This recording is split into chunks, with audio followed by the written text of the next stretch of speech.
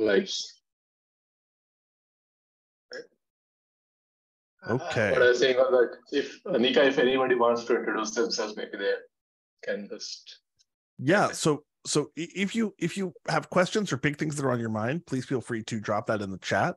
But if you want to just introduce yourself and say hello, feel free to join with video or just audio. If we don't all have the beautiful lighting rigs that Nika has, so no complaints.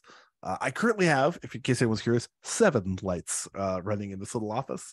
I built this office for the purpose of live streaming from it. So there you go. But oh, we got somebody else. Hey, this is so nice. We're getting a nice turnout. So yeah, if you just want to say hello either in chat or join the call, we'll do some quick introductions, and then we're going to talk a little bit today about the collector. And I'll save my funny stories until after we give people a chance to hop on about the collector and my initial confusions. Yeah, that's funny stories. Hey, yes, thanks for joining in. Yeah, hi everyone.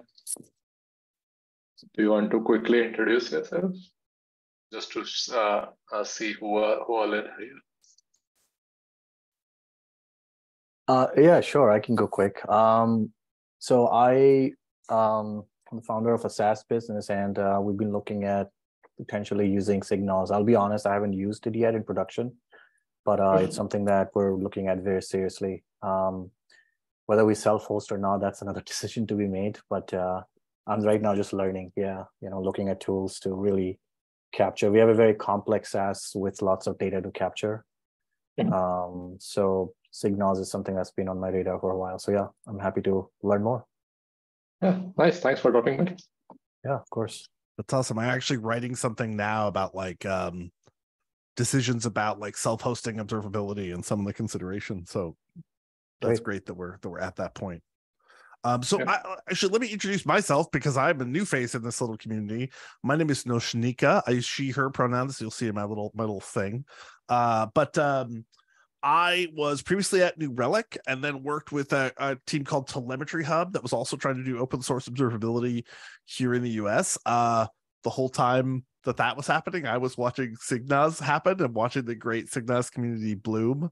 And so I was very excited. And so I have like, when I got pinged about SigNoz, I was like, oh, yes. So I'm been super excited to join the community. I have been diving deep on Kubernetes observability. That's not what we're going to be chatting about this time, unless somebody has specific questions about it. But that's what I've been in the couple weeks since I joined. But yeah, I spoke recently at the Open Source Summit North America about the collector and about engineering a good process. And so I've seen kind of the full range of the OTel experience, all the way from, hey, we're a 3-person development shop and we just need to know if the site up or down, to, there are hundreds of us and we're trying to, it takes us half an hour to coordinate a push to staging.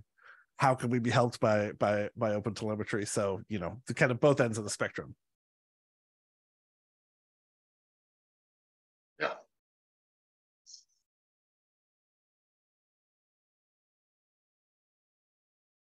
My gosh, first of all, thank you so much, everybody, for coming out. That's really, really nice. First community call in a little bit. And back at New Relic, you didn't get this. You didn't get people actually coming to your community events and stuff. So that's very special for me. Yeah, at SigNoz, you will see lots of people joining in and also asking you a lot of questions. Yeah. So be ready for that also. This is, the degree that working with open source feels like a team sport has always been like a really basic thing for me. That, working in my first few roles in enterprise things where big teams have these huge purchases and use your product a ton and just never tell you anything about it. And it was just like, it was like the coffee machine at their office. Like they could love it or hate it, but they would never tell you that fact. Whereas, working here and looking through issues and seeing people like diving deep into how is this really engineered and stuff, it's just fantastic. All right, so shall we dive in a little bit to the collector? So I wonder if you'll get us started. Like how do you understand the collector? How did you first come to like interact with it, and what are some special things about using it with SigNoz? That was a lot. Let's start with what is the collector. That was too much. I gave you too much to start with. Yeah, I think collector is basically sort of the main sort of the orchestrator in OpenTelemetry, where you send, like, to make OpenTelemetry work, you need to send data to something, and then the hotel collector processes it, and then it sort of sends data to a backend where data store or like visualization engine, right? Yeah. So, and primarily does like three components. One is the receiver, where you can have different type of receiver. You can listen to different sources like AWS CloudWatch, Redis, and like the hotel community has a whole set of receivers there. Then processor, which is like it does some processing on the data which is received, and then does exporters, right, which exports the data to the next thing. For example, in SigNoz, we have a SigNoz exporter which exports to SigNoz data warehouse, etc. Right, and I think that's the key way I understand collector, that you receive data from some places, you process it, and then you send it to the next data store or like front end where you want to do more things with it, right? And yeah, that's how I understand the collector as of now. And I think the key piece is the modular architecture it has, which is like you can have these three stages, and then for each stage you can have different components, which you can use, and then sort of tie your own data pipeline together. Yeah, I do think that's a key part. And I'm going to open a graphic in just a sec, which is like thinking about the modularity of that collector. I think there were two things that got me early on as I was starting with OpenTelemetry. The first was back in my like corporate observability days, the collector was like the endpoint. It was the place that gathered all the data, including the database. And so I spent longer than I am confident enough to admit, like 2 months, being like, oh, that's what the collector is. And then someone being like, oh no, it actually runs the collector on every single like Lambda that it's running. And I'm like, wait, no, that's wrong. How could you, like, so it was talking about a stateless collector. And I was like, that's not possible. And so then I learned the correct thing. And then I think the other part that surprised me is that, you know, since a collector is something that is passing information through and can be making semi-logical decisions all based on that information, you can absolutely have one collector connected to another, right? So you can have multiple collectors running inside of, you know, subclusters. Oh, we got another entrant. And so that it can be totally reasonable to say, before you actually hit the data backend, we're going to have it hit yet another collector for some other final purpose. E.g., like, hey, you have like 5 subclusters, and then you want to do averaging between all of them because you have some very high level metric that you want to see. Then that can make sense to say, hey, we have one collector is just speaking directly to another. Yep. And then let's talk about, like, you know, so modular means you could really be going anywhere, right? You could be doing many possible things. So let me just open this image that I love of this. One sec. No, that's permissions for screen sharing. I want to screen share. Share. All right. Yeah. So this is this concept about the modularity thereof. And I mean, of course, the part that really matters to me is like you can see OTLP on both sides, right? Like you can be going in and out with the OpenTelemetry protocol. But so some of the use cases that we're often talking about with a collector, the most common, right, is like some kind of aggregation and rate limiting to say, like, don't just send metrics every single moment. So what I've seen in the past, pre-OTel days, is I've seen things like implementations on mobile or implementations like way out at edge, where maybe the like large monolithic monitoring had really nice like batching and rate limiting.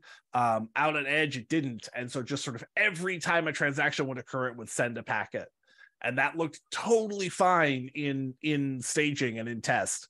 But then when you actually got it out to production was a complete nightmare for just what the rate of data was that was sent.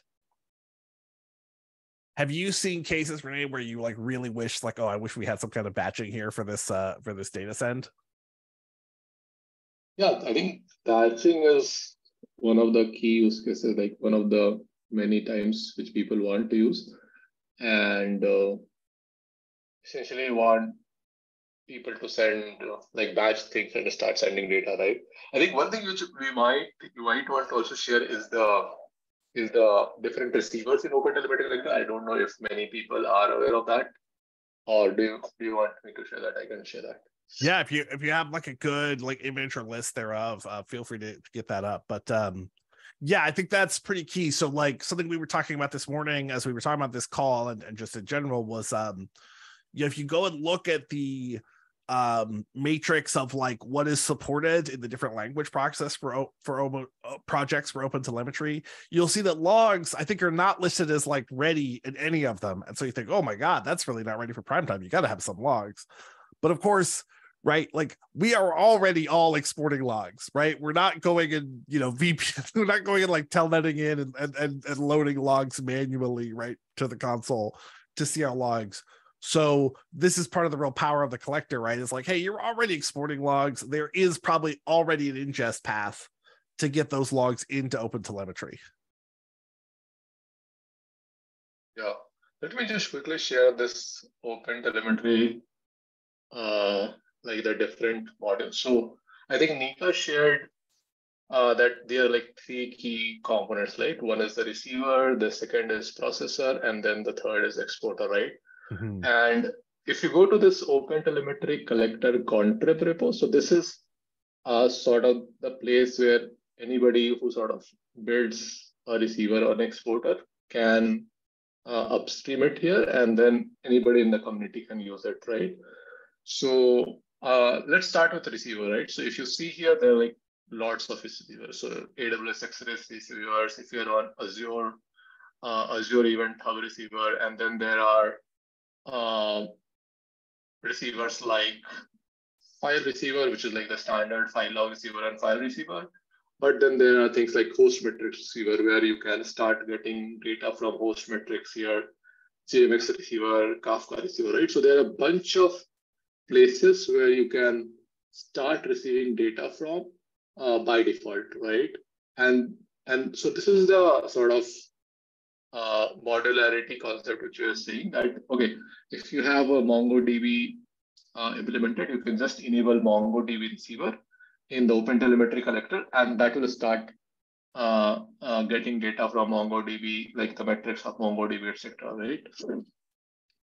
So it's a very modular way to get data from different type of systems which you might be using. And the second piece is the processor, where like basically once you have the data, you have to do things like changing the attributes. Hey, Daman, nice to see you. Thanks for joining.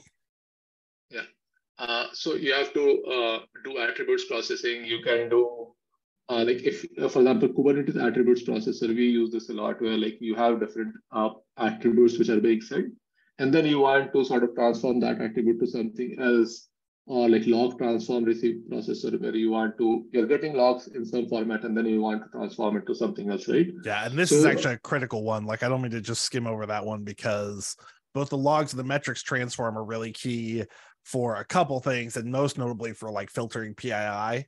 Right, like when you're going to realize inevitably as you have success that there's some really critical personal information that is getting monitored accidentally, right, in a metric name, in something, and so you really want to make sure that you're familiar with that just as a basic level, right, when you start.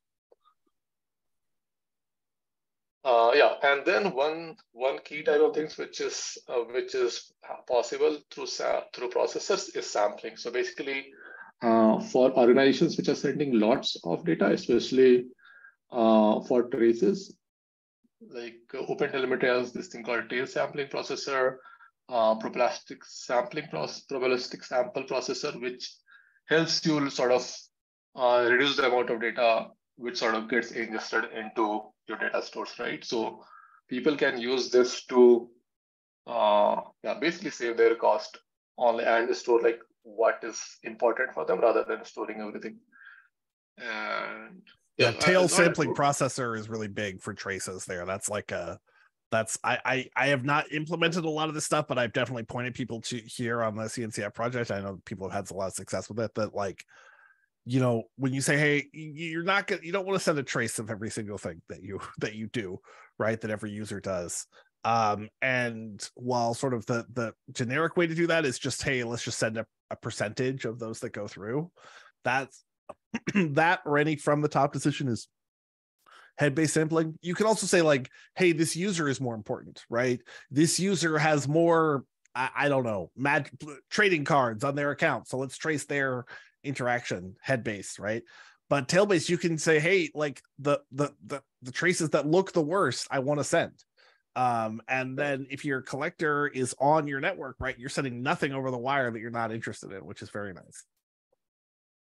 Yeah, and just to dive a little deeper, so one use case which I see here, especially for companies which are business to business, is that they want to sample based on particular customers. So if you're a business and then you have different customers, if you just do probabilistic sampling or head-based sampling, you don't know which customer is getting sampled how much, right? So what you can do in tail-based sampling is you can specify okay, this is like use customer as the ID and then have that, okay, for each customer, I will sample 20% or 30% or whatever, right? So you know that for each customer, you are getting certain amount of data. So this is pretty fascinating. And like maybe, Nika, we can do a session on sampling itself. Yeah, but not today. Yeah, but that's that's two now we can plan. One obviously on Kubernetes monitoring and one on sampling. Yeah. Yeah, and like just to complete the piece, so the third piece is, so first was receiver, second is processor, and the third piece is exporter, where like now you can export it to different places. Like you have got the data, you have processed it, and then you can export it to different places, right? And if you see like there is ClickHouse exporter, you can export to ClickHouse, and then there are different vendors where you can export to. We also have SigNoz exporter, but it's not like upstream yet, but like you can export to Prometheus, etc., right? So these are basically the data sinks which stored this data which have received and processed, and then you want to export it later. Yeah, this is like one of the like key things I think for really large orgs is like just the ability to say, hey, how locked in are we to like a particular approach, right? And if you even if you're not like actually changing your provider and you're just saying, hey, I'm going to start sending you more OpenTelemetry data, like the more OTel you adopt, the more ready you are to say like, hey, let's just get a different exporter and just send this data someplace else. Yeah, I guess let's stop for a bit and see if anybody has any questions. Or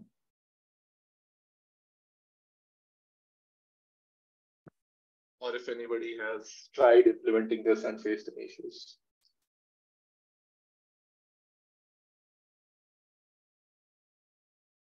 What beverages did we go with, folks? I just went with water, which is boring, but normally for live streams, I'm like, I must have 3 beverages at all times, but somehow I just ended up with the Kirkland water. Yeah. Cool. What else you had, Nika, to discuss? Your audio just suddenly got super low, bud. So I was just saying, what else did we have to discuss?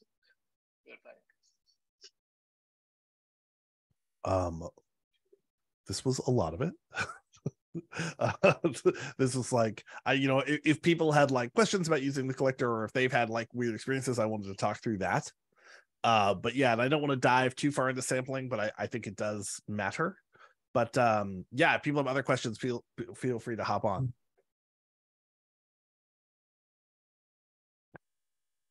Yeah, I actually have one question, right? The previous day I was learning about OpenTelemetry Collector. So I found a term there. It's called service discovery. So if you could please let me know what is that. service discoveries. Yeah. Yeah. So conceptually, right, like service discovery is supposed to allow you to say, hey, when something starts offering new metrics to the collector endpoint, we will go ahead and add it to our map automatically. And there's a ton of ways to configure this, right? You can have it as part of like the resources that are available in a container to say, hey, we want to instrument automatically, and so therefore have it grab and discover new service names to report. Pranay, can you speak about this a little further, or yeah, here we go. Yeah, so just to sort of make this more concrete, so service discovery can be done in many ways. So like if you are in Kubernetes, you have different services, and then based on the metrics you see, you can discover like different services which are there. The other way you can do is through like the tracing. For example, in this example, what we are doing is we are creating a service map for your infrastructure, right? That if you have different services which are talking to each other, what we do is through the tracing data, and because in tracing data we have the knowledge that, okay, this service is talking to this service and this service is talking to this service, right? So we use that data and extract out and provide you a sort of bird's eye view on how your infrastructure is sort of structured, right? And here you can see details like, okay, like one is like how fast is the transaction volume between different services. And then also if a service is healthy or not. So if you see this, like the error rate is 0, so this is green. But here we are seeing some 18% error, and this is red, right? So what it helps you do is it helps you sort of get a bird's eye view on where you should focus your attention on, and like how your services are connected to each other, basically. Okay, sure. Thank you. Yeah. Service discovery is super important as a piece of tooling, because something that I've definitely seen, I've been working with observability tools for, well, since before we called it observability. And there's kind of this dirty secret about trace data, which is like metrics data very often like has a relatively high usage rate of like 50% of that data is accessed at some point, right? Now it might be aggregated, right? But you still actually look at it. You don't report a metric and then never chart it or never view it, right? But what is the percentage of traces that are never viewed? Does anyone have a guess about that? The percentage of traces that are not viewed. It's like the percentage of viewed traces in most systems is like the percentage of helium in the solar system. It's like, 0.00001%, right? Most traces go total. Well, if you think about individual traces, right? Like, hey, the trace of this transaction, right? You have some rate, maybe you're sending 25 traces a cycle, right? And then when you have an outage, you go flip through 10, 15 traces, right? So out of the whole day of maybe thousands of traces sent, during a problem, you're going to look at a few of them. So what was interesting, what we found, this was back in open tracing days, was that the map was what people wanted. So we were explaining to people, hey, here's how you track all these spans and the individual time chunks and maybe even the individual parameters on each of these spans. And people would say, yeah, here's what I want. You'd hear this phrase over and over again. Just show me which services got hit by this request. That's all I want. I don't care about what happened in each service. I just want to know which service got hit, because that's the reality of, microservice architecture, right? Is that there's a lot of services running, a whole lot of services running. And that leads to a feeling of like, I do not know which services are even affected by this. So you get a call and you hear, hey, service 21A is down. And someone asks, well, can users still check out on the e-commerce site with service 21A down? And your answer is always these days, I don't know. Right. And so you wish you could go look at a trace and just know, yes, a checkout event does hit service 21A. And that's the question that way more people have than, again, like the actual details from a trace. Yeah, but I think to be fair, you are maybe not accessing a particular trace, but you are using that in an aggregate way to get insights, right? For example, you may not be accessing the detail of the trace, but you are using the service map to view it. You may not be accessing specific trace, but you are creating like the P99 and the APM metrics through that. Yeah. And So that. Sorry, go ahead. No, I was just saying that helps you, like, in a way you're using trace, but you're like not opening the complete trace, but you are using the aggregate information from there and getting some insights there. So this is how, this was kind of an out of date example, because in the start of open tracing, it wasn't good like tagging of spans. So you would get spans, but you could not be like, how long does this span normally take? Right, in early implementations. And so this was the part of the argument as to why that was important, right? Is that people are not going to click through and look through individual traces, but yes, if you can aggregate together like how long is the span taking in general, that of course was going to be very useful. And then the big thing was, how can this inform a service map and do service discovery to show what nodes are being hit on that network?